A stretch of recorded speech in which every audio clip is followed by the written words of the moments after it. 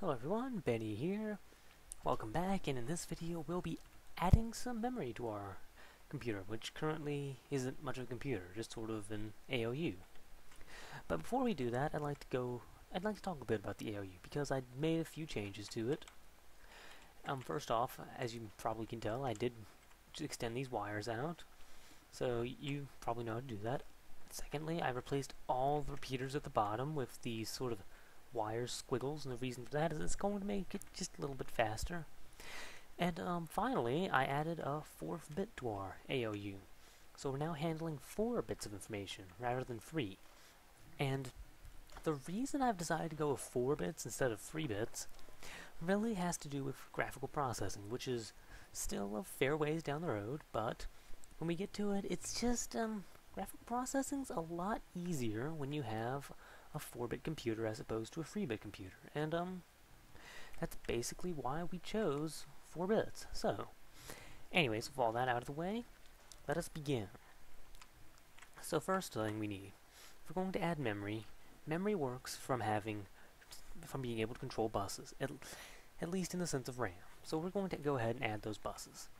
And memory is one of those things where it is a little bit harder to explain than explain while you're building it than it is to just, show how it works or explain afterwards. So, I will be posting a video, or at least I'm planning on posting a video after this, about the how and the why of all this. So right now I'm just extending out my 4 wires, and yeah, 4 lines. And by the way, in case you didn't know, these giant lines of material with some with redstone on top, they are called zero buses because they're taking information from one part of the computer and sending it to the other. In this case, it's sending it to RAM. This is going to be our bus for any information we want to write to memory. Right now it's just going to be RAM. Eventually it's going to be all forms of memory, because we're going to have more than one type of memory in this computer. So, yeah.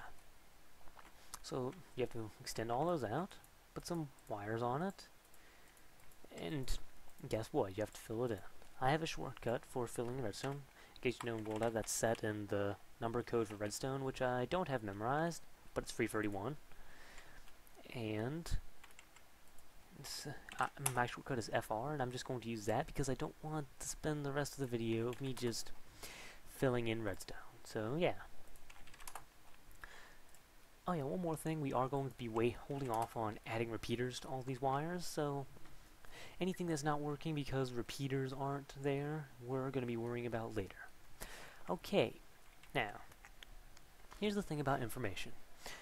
If you want to process information correctly in a computer, you have to keep all the same information grouped together.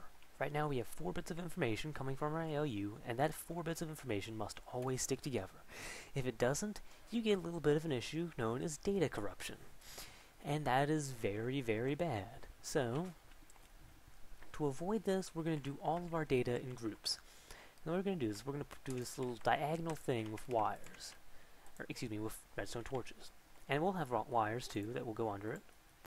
And what this is doing is, once I add this all in, what it's going to do is it's going to essentially just take the information, rotate it 90 degrees, and point it this way, and at the same time it's going to invert it. And the reason we're doing that will become a little bit clear later. But for now, you just have to take my word for it. It's going to be what works. So, okay. Now we have all the information inverted. So if I power any of these wires, like these two, or these two, then we get the same information just inverted and flipped, which is exactly what we want. Now we're going to have to go ahead, and since this is writing, we're going to have to plug it into the writing part of memory. Now, so I'm going to load the D flip-flop, which I called D flip, and paste it.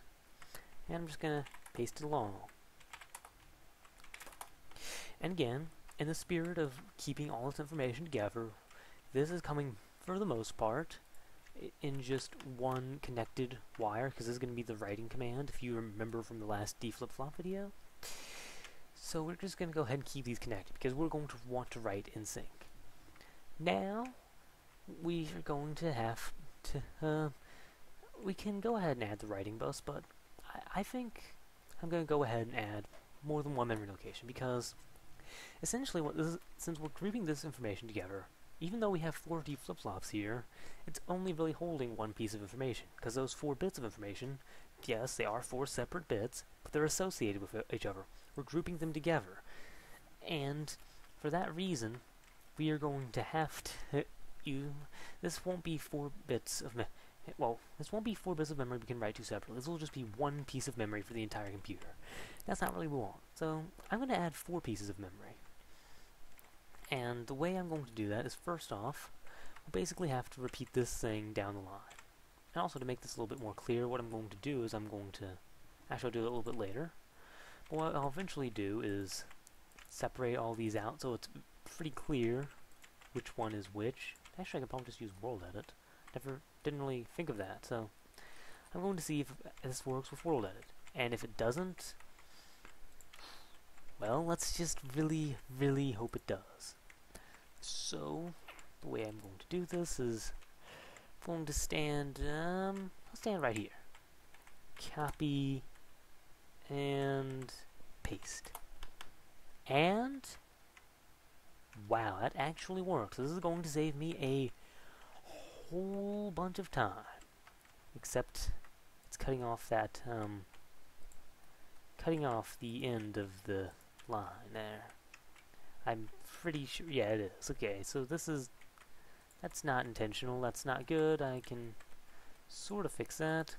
Guess I'll just have to do it manually, unfortunately. But that's a small sacrifice for being able to do this so much more efficiently. And since we are doing 4 bits, 4 memory groups of 4 bits each, which total 16 bits, I'm going to sort of just copy it 4 times. Yeah, I'm sorry, a bit of brain fart there, but we're good now. So, sorry, I suggest you do your selection properly so you don't have this same issue. But, okay. So now, what I'm going to do is I'm going to explain what I do next while I sort of mark these areas off, just for clarity purposes. So, what I'm eventually going to do right now, what I am working on, not what I'm going to do, what I am doing, is, I'm sorry, I find it really hard to build and think at the same time, so I might have a few sort of just thought lapses, I guess you could say. So I'm just going to apologize that ahead of time, even though I guess it's kind of late for that, but oh well. I'm sorry, I think I will have to just say it separately, because I don't think I can build this while I'm thinking. So I'm sorry, I have to build and think separately. That's the person I am. And okay, that's pretty much everything separated out. So okay, I've built everything, I've separated everything out. Now I can sort of explain what's going on. Okay, well, our first bit, what we did is we rotated it 9 degrees and sent it into the memory. Since we are doing that exact same thing basically over and over, the same information is still going down this. This does not disrupt the information that's actually traveling on the bus. So we can do this safely and still get the same information to every single piece of memory. And what we can do after that is, I hope I did that right, I hope this isn't just screwing up. I'm sorry, I got a bit distracted there, but what we can hopefully be able to do is have all the same information sent to every single memory piece all at once. I know that probably seems counterintuitive at first, because wait, I thought the idea was to have different places I can write the memory to, so I can choose where I want my memory to be stored. And yes, that is the idea. But the difference is, the information, just because it's going to the memory, doesn't mean it's being written. And that's why we have our friend the writing command. And we're going to set up a little system of control of being able to select and choose which one we write to a little bit later. But that's basically how this works. So next thing, we're going to have to add 1 to at least every single one of these wires. And we're going to go ahead and set up the writing bus. Excuse me, not the writing bus, we already did the writing bus. I mean the reading bus. So the way this will work is, I'm pretty sure I'm doing this right. I'm pretty sure, but I could be completely wrong. Though I really hope I'm doing this right. basically just setting the whole thing up like this. You want to... I'm sorry, my video cut off, but basically what you're doing is this. You're setting up this diagonal thing, except with wool, just like we did before, because we were doing the diagonal thing to sort of rotate it 90 degrees and invert it. And that's exactly what we're doing, except in this case we're transferring it upwards in the process rather than downwards. That's why we're using blocks. And in order to make this work, you need a torch on the end of every single block, not on top of it. You can put it on top if you really wanted to, but I don't suggest it. So now, what we can do is just this, connect all the wires into the boxes. You have to do this all the way to the end. I could have probably copied and pasted this, but I decided not to. So, oh well, too late for that. Now, what we have to do is we have to make the wires for the writing bus, which go like this. Oh yeah, and the distance that I put these at is important, so if you did it at a different distance, you might want to go back and fix that. So okay, now I just have to extend all the wires out, and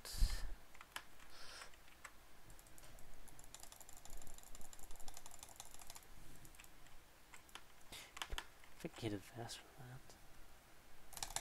Whoops. Don't hit. Okay, I can't hit any faster. I'm sorry. I'm just trying to make this go as quickly as possible because I don't want the whole video to be extending out stuff. Okay, there we go. Now what we should get might be a little bit odd, but you'll understand in a bit. I will have to explain this, unfortunately, but that's okay. So now we're going to again fill everything with redstone, and the wires are on, but that's okay. So fill with redstone, and if one isn't on, that's okay, because it will be on next time you update World Edit. And there you go, everything is now on. So you might be wondering, okay, since this is supposed to have the same information that we get from this, why is everything on? The reason is when we're writing to memory, we're doing it a little bit odd because we're actually writing the inverse to memory. And since we stored all of our memory blocks as if they stored nothing, since now that's being inverted, since we're storing the inverse, we're getting all ones. And so that's not a problem. If that made no sense to you at all, it isn't a problem. So you don't worry too heavily about it. But, and since we don't want to always be reading it, I'm going to add a little control wire. Not a little control wire, but a control wire. And it's basically going to be the exact same thing as... Actually, no, we haven't done something like this yet. I'm sorry. I'm sorry. I thought we had done something like this, because these type of things are pretty common. So basically, put a torch over every single wire along the line. And now, what we want to do is just want to break it off at every 4 torch, so that each 4 torches corresponds to a memory block. And there we go. We have most of the ramp system set up, though it's not entirely done yet. Actually, what? Well, okay, I guess it is almost pretty much entirely done. I'm sorry. So this is basically the ramp system. And again, I didn't go too heavily in explaining it. I sort of just add what is, not too much about why it is. So let's go ahead and test this out. So right now I'm going to put a lever on every writing and reading controller. This is the reading controller, this is the writing controller. And what these will eventually allow us to do is choose which memory address we want to read from and which ones we want to save to, so that we aren't limited in our choices. Now right now I have nothing, so I want to write that to every place. So I'll just flip all the switches down, and we've written absolutely nothing to memory. So if I try reading to any memory address, it's going to be nothing. So let's try writing something, and not all of these will necessarily reach. So okay, that reaches the first 2, so I'm going to write a 1 to the first memory block and the second memory block. And now that's stored in memory, so I can break that torch. And if I hit this, hey, look, that row's lit up because it's reading the 1. If I hit this, that row's lit up because it's reading the 1. If I hit this, we didn't write to this memory block, so it's still holding the 0. Now if I put another value, like this, and okay, that does reach, I can write that to block 2. Now if I read from block 1, excuse me, I just did not mean to do that. So, I'm sorry. If I read from block 1, we still have that 1 there, which I unfortunately had to put back because I screwed up. But that's okay. Now if we read this one, we get a different value because we stored it to a different value in memory. So, it is indeed keeping all of our information organized and separated, and we'll be able to get any information we want from any point at any time. And that's the reading and writing buses in memory for now. We will be going a lot deeper into reading and writing buses. We will be able to have a whole bunch more plugging into all of these than just the ALU. And we will eventually use these to allow us to build a pretty powerful computing device. So, with that, thank you. I will see you in the next video. Oh yeah, and in case you didn't catch it earlier, I will have a video going into a deeper explanation of how this works. Thank you. See you in the next video.